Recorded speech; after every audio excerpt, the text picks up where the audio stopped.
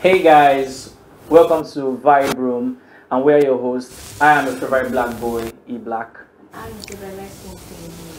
Alright, today we have a very special guest, someone that we are very happy he was able to honor our invitation. And I would have loved to do the introduction, but I feel like I'll be depriving Yin of this great opportunity to do this introduction. So let me just take it. So hey guys, here with us we have today former BBN housemate, former Mr. Nigeria. He's tall, he's sexy, he's amazing, his fashion sense blows my mind. He's possibly my future husband. Sorry. But we'll get to that.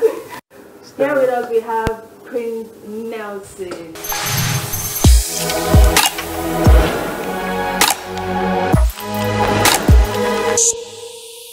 How are you?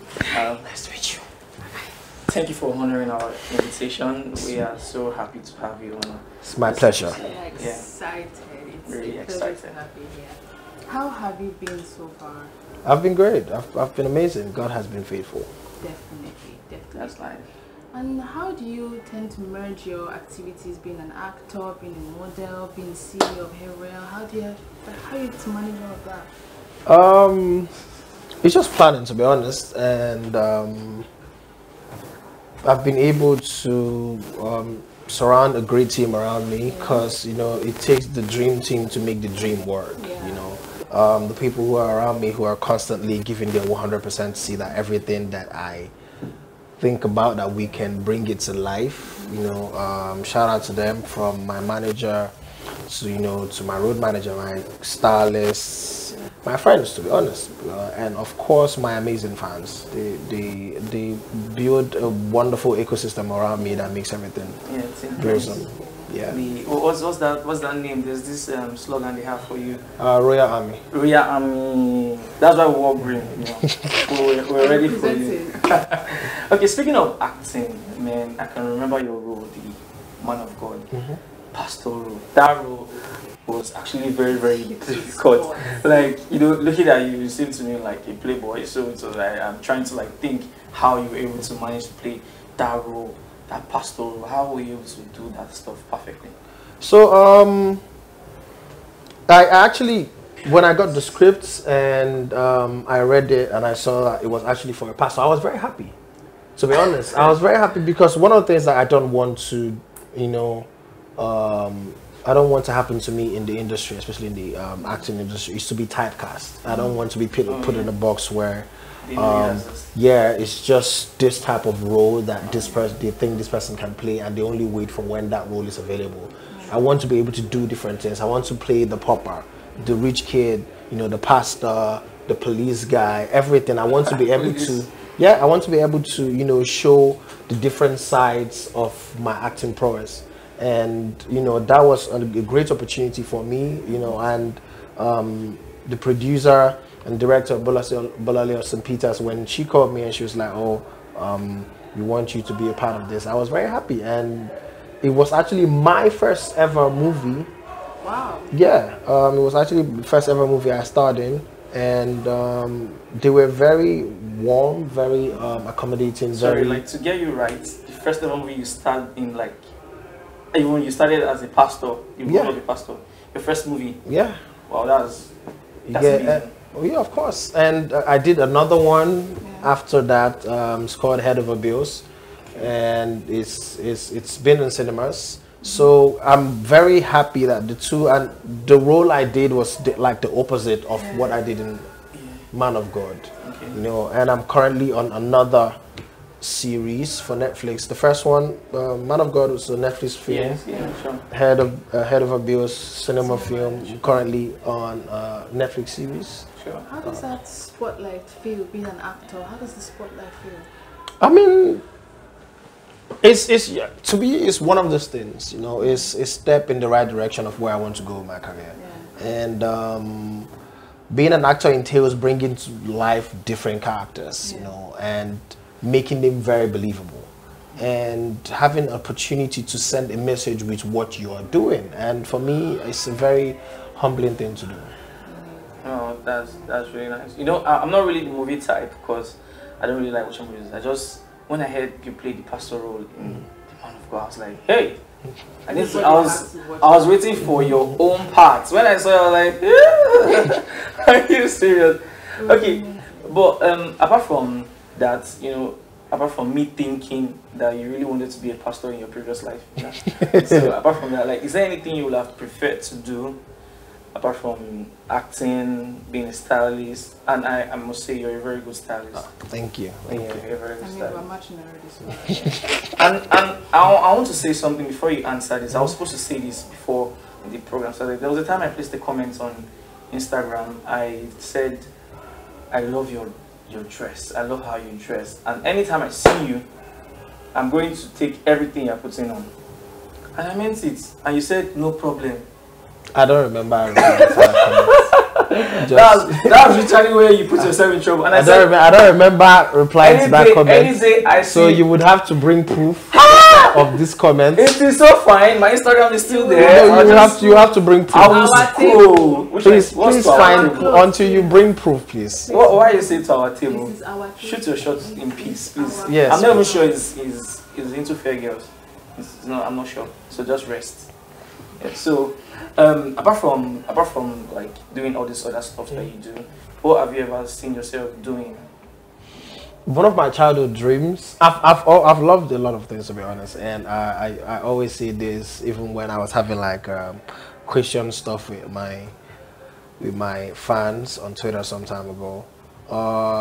At different stages of my life growing up, I wanted to be different things. There were times that I wanted to be a footballer. There were times I wanted to be a basketballer. There were times, but the greatest thing that if I felt like if I'm not doing what I am doing now, I would have loved to do, was be an astronaut. I'm fascinated with the stars and the concept of the galaxy and to the moon. You know, all of that, time travel and all of that stuff. It's, you know, it just blows my mind trying to know how the universe works. And it's actually what I studied in school. I graduated from the University of Calabar. I studied pure physics. Pure physics. You seem to me like the person that will not want to know about God, or you don't even believe God exists. Come on now. I of course, I come from a very religious home. I have a personal relationship with God. So yes, it's not all scientists that are atheists. You know, you have to be able to separate your religion from what you learn. Do you feel like if you have the opportunity right now to be an astronaut, would you take it immediately? I would hop on that. With no questions asked. I'm gone. So that means what you're trying to tell us right now is that you're into this physics, like it's in your blood. I love it. It's like every time I learn something new, I read something new, it fascinates me. It's like there's so much that we don't know. We are like, when you look at the concept of, you know, the universe and the galaxies and all of that, it's like we're a speck of dust in the grand scheme of things, and there's so much knowledge out there. Let me just drop a mind-blowing fact. Yeah. Time. Jot things down. Yes, please jot things down so that I can think things. You know, if people, I don't know if you've ever heard of the speed of light. Yeah, I've heard. So basically, the light that we get from the sun is 8 minutes late. So we're basically getting lights from the past. And if people, if there hypothetically is a planet that is, let's say 62 light years away from Earth, and they take a telescope and look at Earth from their planet and they see us, they would actually be seeing us while we're still in colonization. Like, I this don't is just even know where to understand. I have so long. So okay, let me. If there was a country, if there were a planet that was, say, when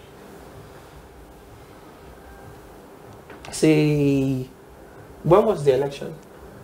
what, like Nigeria? 2015. Yeah. How many years ago? Last was that? election, that was like 2019. 29. That was like how many years ago? 4 years ago or so. 3 years ago, Yeah, if there's a planet that's 4 billion light years away from Earth, and they look at they will probably be seeing 2019 now. We'll get to know more. Really interesting. So the last question is: do you ever like regret anything? Like, do you have any regrets? Something you feel like?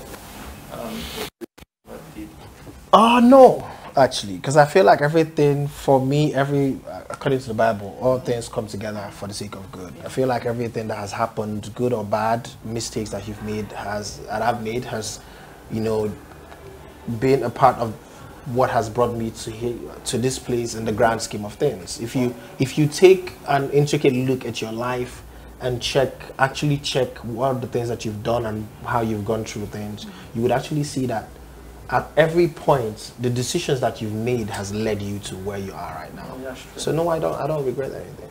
Sorry, I really want to ask this because, you know, as a very fine dark guy that you are, have you ever like been in an uncomfortable situation with like a fan, something that yeah, it does happen, you know, every now and then, but you have to be as professional as possible. Yeah. You get, so what's like the craziest thing a fan has done to you?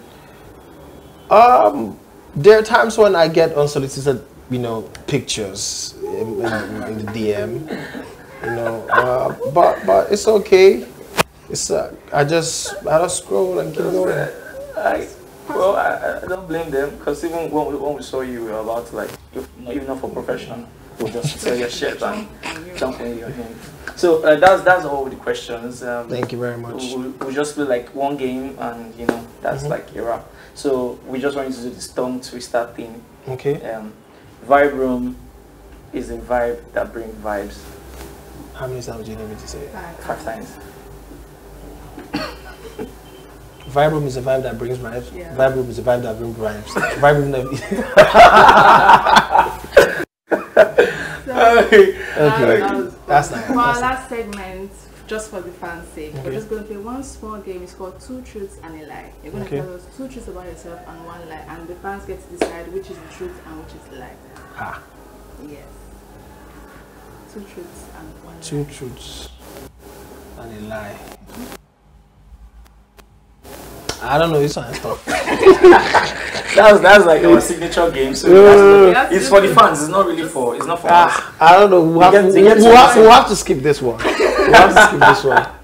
So you're skipping our signature game. Yeah, I will have to skip it, because if I start thinking what truths and what lie, don't speak anything random. Nah, it's too many possibilities.